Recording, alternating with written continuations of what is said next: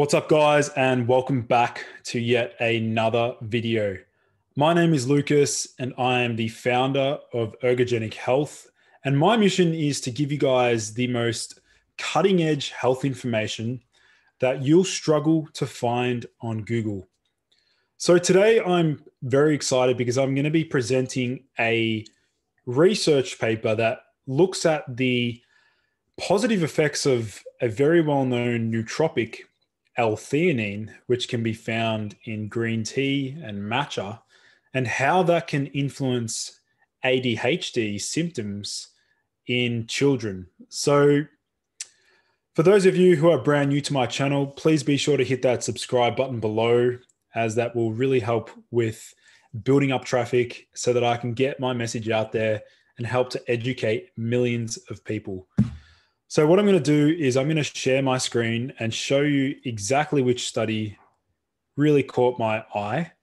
And I think I posted this quite some time back on Reddit when I was a bit of a geek. But anyway, I'm still a geek, but now I'm less of a nerd in a sense. So anyway, back to theanine. So looking at theanine, so what do we know about it? We know that L-theanine has a very positive effect on increasing alpha waves in the brain. Now, alpha waves are very much associated with the flow state, which it sort of enables one to enter into a calm but focused state of mind.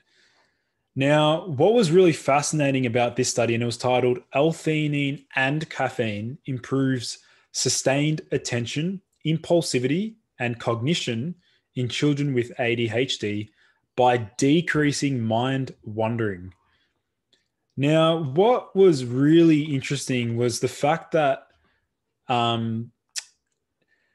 when each of these compounds or nootropics were administered separately, for example, L-theanine alone, it actually was shown to increase impulsivity, and same with caffeine alone, that also increased impulsivity. But the combination of theanine plus caffeine really had a positive effect on, or it decreased impulsivity in children with ADHD. So it's a great example of how Mother Nature, for example, we know that matcha and green tea both have moderate amounts of theanine and caffeine, that the combination there is better than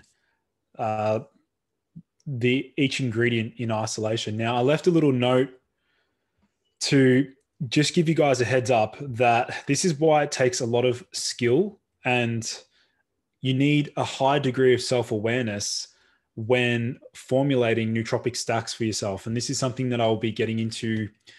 I will be doing nootropic consultations where I help to formulate nootropic stacks to suit your needs. And just so that you know, with the dosage range on L-theanine, most nootropic users aim between 100 milligrams to up to 400 milligrams per day. Now, I've gone all the way up to, again, this is not medical advice, but I've gone up to 600 to 800 milligrams in the past, and that actually didn't have much of an effect compared to a dosage at around 200 milligrams. So I think the threshold dose in any one sitting personally was 200 milligrams. So yeah, this study really piqued my interest. There's a lot more cool research on L-theanine that's coming out about it modulating the immune system and other parameters. So guys, please be sure to hit that subscribe button below. Please share my videos around. I've got some really, really useful links in the video description. I have a website that lists some of the most incredible products from around the globe. And if you want to purchase L-theanine, I'll also put a link to a reliable vendor. But otherwise, guys, thanks for tuning in, and I look forward to seeing you in the next video.